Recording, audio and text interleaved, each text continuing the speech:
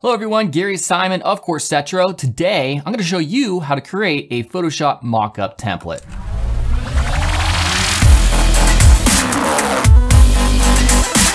All right, so those of you who have already been a fan of the channel know that just yesterday, I released a new course that shows you exactly how to make 5 different types of mockups in Photoshop, as well as how to make money by selling them. Now, some of you may still be on the fence, so that's why I'm creating this 100% free tutorial that shows you how to create a very simple mockup. So it'll show you the very skeleton portion of the process. Now, of course, my course goes into much more detail. So if you're interested in this sort of thing after watching this free tutorial rather, check out the description and there's gonna be a link where it'll show you exactly where you can access that course. It's over 3 hours of content and it shows you how to create, again, 5 different types of mockups, and it also shows you how to make money selling them. So what we wanna do, I wanna switch over here to Photoshop, and we're gonna open up from the project files, which by the way, you can access again in the description here on YouTube, and you can download them for free. And we wanna open up photo.jpg. I'm gonna hit Control H just to get rid of the grid there. And this is a very simple scene that is shot. It just shows some business cards that are completely blank, along with a paper, a clip remover or whatever. And again, very simple. It's just gonna show you the very bare bones process of creating templates here. So the first thing we wanna do is get the rough shape of a business card using the rectangle tool. So obviously this is a rectangle, so the rectangle tool is what's gonna be the most obvious tool for the job. Now, business cards, they can come in a bunch of different sizes, but the main size is 3.5 by 2 inches. So if we simply just left click, it'll give me the option just to specify in terms of pixels. So we don't really know, we can't really put 3.5 pixels by 2, it won't work. So what we wanna do is go to File, New, and everything's showing up off my other monitor, no big deal. For the width, we want to specify 3.2 inches and the height 2 inches. And we want a document type, custom is fine. We'll hit OK. And then we're gonna go to Image, Image Size, and it's gonna give us 252 pixels by 144 pixels. That's what we want. So let's go back over here. I'm gonna left click with the rectangle tool selected. So it was 252 by 144, and we'll hit OK. Now obviously it's too small, so we're gonna scale that up. Control T, hold Shift, and we're gonna make it, you see right here where it begins right there, and then where it ends over here at the top of the existing card from the photo. We're gonna make it just roughly the same size. All right, it's not too important, but that's okay right now. So we're gonna take the Move tool and apply that. And what we wanna do now, before we do any type of distortion to make this sit perfectly on top of the existing card, we want to change the name first. I'll just change the name here to Your Artwork, and then right click it and convert to Smart Object. It's a very important step. So now it is a smart object. If you don't know what a smart object is, don't worry, you'll figure out in a second. Now what we want to do is we'll take down the opacity so we could see the card behind it. So right around 38% will be fine.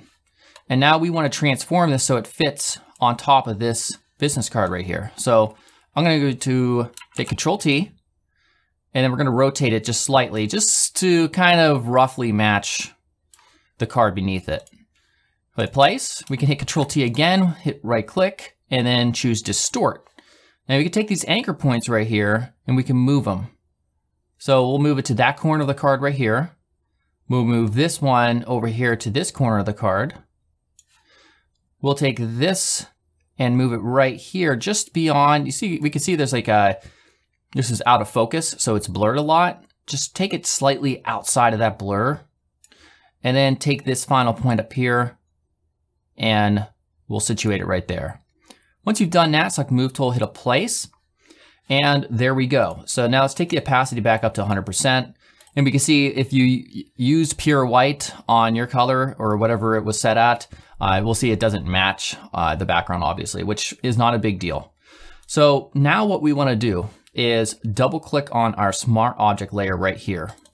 This is gonna bring up the Smart Object document from which you can put your design. So let's go ahead and do that. I'm gonna go to File, Open. We're gonna open up the business card-design.ai.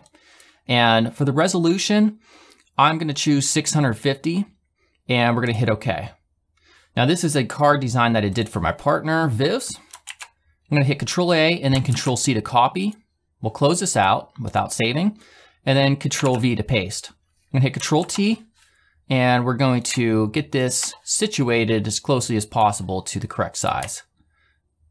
Right there. Okay, so now we'll hit Apply, and then hit Control-S to save. We'll go back, and there we go. Now this isn't perfect because the lighting doesn't quite match up. So if we hide this Your Artwork layer, we can see, even though these are completely white, because of the lighting settings and the camera settings, it's a little bit dark. So we can fix that. The way we'll do that is with that layer selected, we're gonna go to, Window, Adjustments, and then we're gonna choose Hue and Saturation. Now it has a lightness slider, and we wanna make sure though, before we adjust anything, to click this little icon right here, and this will make the adjustments only affect the layer beneath it. So now we could see it's pointing down to it. So now we'll take this down so that it matches the scene a little bit better. Right around -17 works pretty well.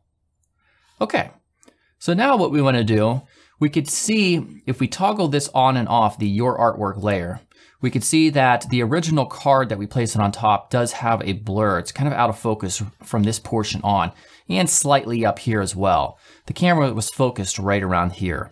So we can emulate that because obviously that detail got lost. We come up here, we could see how sharp of an edge that is. Well, we could fix that with filters. So with this selected, we're gonna go to Filter, Blur, and then Gaussian Blur. Now, the Gaussian Blur dialog right here shows up, and we'll see that it currently applies it on everything, which we will fix in a second. But right now we want to try to match up the blur kind of consistent with where it was before. Right around 8.4 seems to do a pretty good job down here of matching up what it was. So we're gonna hit OK. And now to control where the blur is placed, we're going to edit the mask right here. So we click on this little white rectangle, and we're gonna choose black for our foreground color. So make sure it's all the way down here. And then we're gonna take the brush tool, and we're gonna use a pretty large brush, around 1,000 or 1,100 pixels with the hardness at 0%.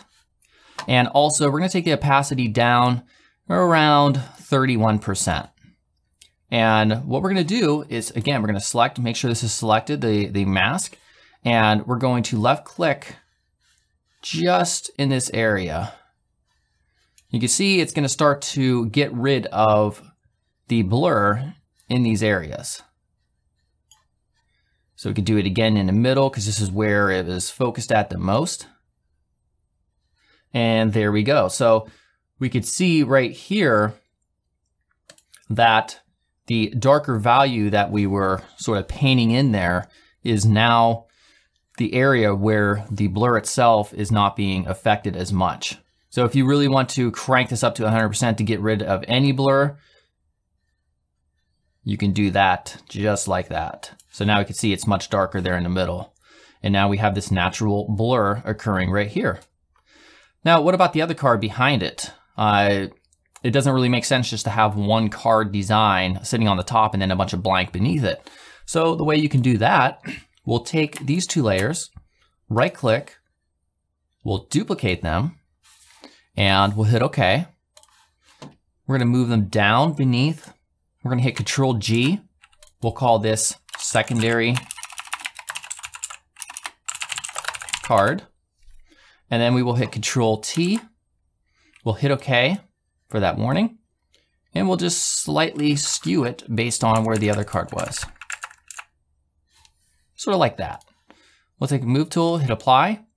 And then also we'll expand this group and we'll double click over here for the Hue and Saturation. Just make it slightly darker. Maybe right around there. And that's it. So now we can just collapse this And if we want to make an adjustment, we'll see it will make the adjustment based on all the duplicates that we created. In this case, we only have one duplicate. So if we double click this, and let's say, for example, we change the color of the card just to show you real quickly. Hue and Saturation. We'll come over here. We'll hit OK, and then Control S to save. Voila, we see they both update automatically. And that, my friends, is it. So basically, as you can see, the process in and of itself, when you're dealing with a pretty simple photograph like this, is fairly simple. However, you will run into other situations where maybe you want to make a mock-up template that's based on a t-shirt and you have to cut the t-shirt out of a background that you don't want. And you have to make certain adjustments to the photographs itself. You'll see that it does get a little bit more, or quite a bit more complex, and that's where the course comes in. Let me just show you, I'll switch back over to the monitor real quickly, some of the projects that I have. And I'm gonna open up those projects real quick from the course files here. And I'll just show you real quickly the type of projects that are covered. So M1 will have M4, there we go. This was actually from the same photo shoot as this one that I just showed you right here, except I just narrowed it in on a card. But obviously there's a lot more work that's involved in cutting everything out here. I'll also show you another project. There's 5 total projects. Let's see here, we'll go to M3. And this one was is a really fun one as well. And there's quite a bit of work involved in trying to get everything correctly cut out, as well as creating these masks correctly and displacements and everything. So that's just something to check out if you're interested in making money and creating these mock-up templates. All right, so check out the course link in the description here in YouTube, and you can get the course for dirt cheap. All right, so hopefully you learned a lot, and I will talk to you later.